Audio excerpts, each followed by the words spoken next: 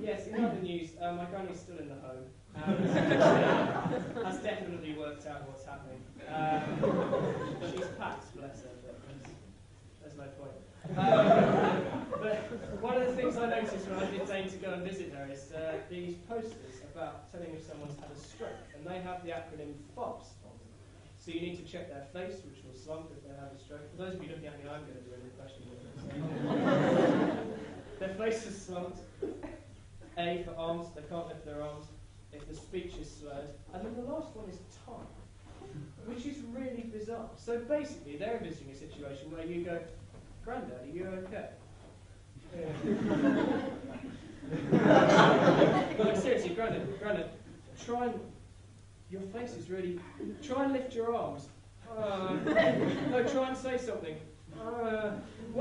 Hold on, what time is it? It's 10 o'clock, he's fine. Don't worry about it. So yeah, brilliant, that's the government for you, fucking New Labour. Yes, okay, so we have a great range of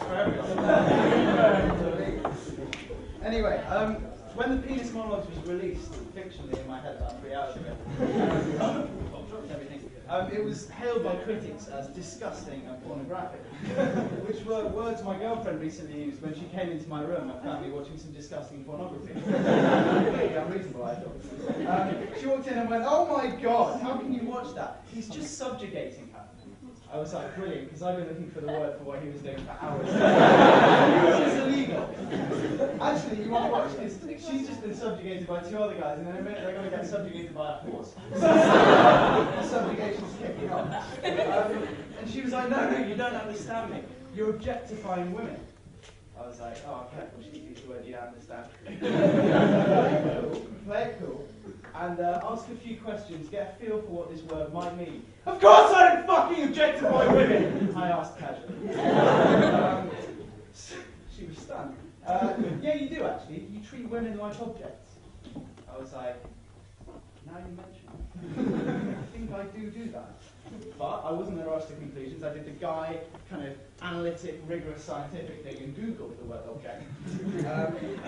Fuck you, feminism, I looked it up. It turns out, all it means is this. The object of a sentence, I've got an example for you here.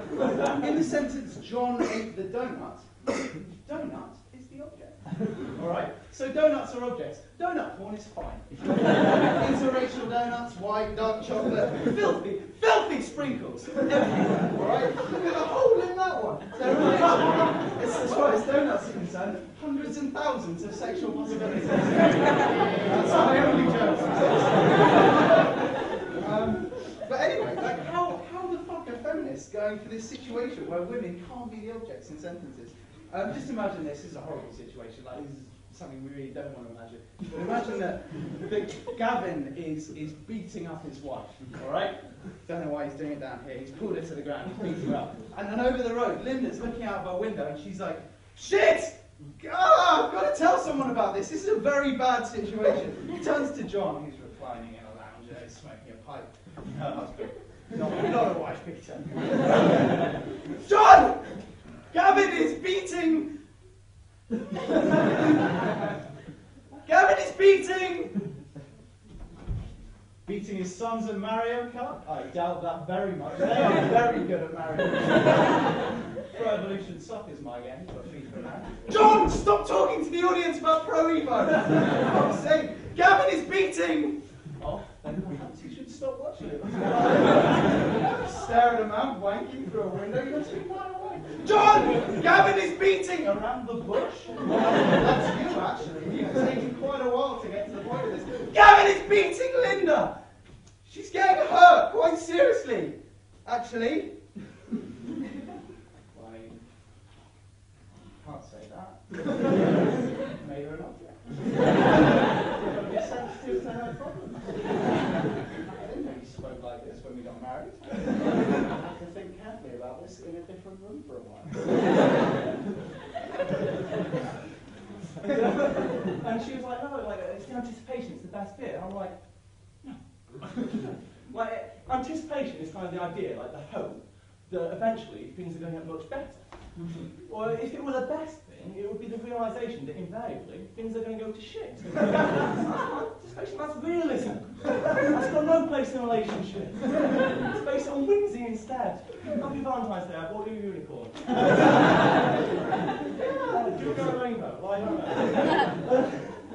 One of the things I find it difficult to get my head around is kind of the whole lack of transparency in the whole thing. It's just like, there's like a lot of lies. Like a girl will say you're 1 in a million, and I want to say, well, fuck me, look, go somewhere strange, you put it out of it. I thought I'd be 1 in 10. And I don't like thinking about that because I'm basically analysing myself through the lens of what essentially is autism. Because in a way, I do understand like the social contract, and I'm implicit in like sort of the load of language used. And it's very cliche to say like women say this, they mean this, men say this, they mean this, and most of it's bullshit. But a lot of what I say and do is kind of surreptitiously informed by my genitals. I think that's weird. It definitely is to say it. When I say to a girl, do you want to go out for a drink? A little bit of me, or 2 little bits of me, are really kind of wanting to say, later, maybe you could look deep into my eyes and just gently cut my lips. And there's a little part of the girl who must recognise this. And so when she says no, she means, well, actually she means no. Legally, that's not even a grey area. That's a pretty black area. That's not racism, that's not racism. That's an extended metaphor about shading. Which is actually the way the BNP, I think, should go, Because you've got light bread and you've got wholemeal bread. And some people, they just don't fucking like wholemeal bread, yeah? And I think wholemeal bread should go back to its own fucking country. And in my house, wholemeal bread sits at the back of the bread bin. With Demerara sugar.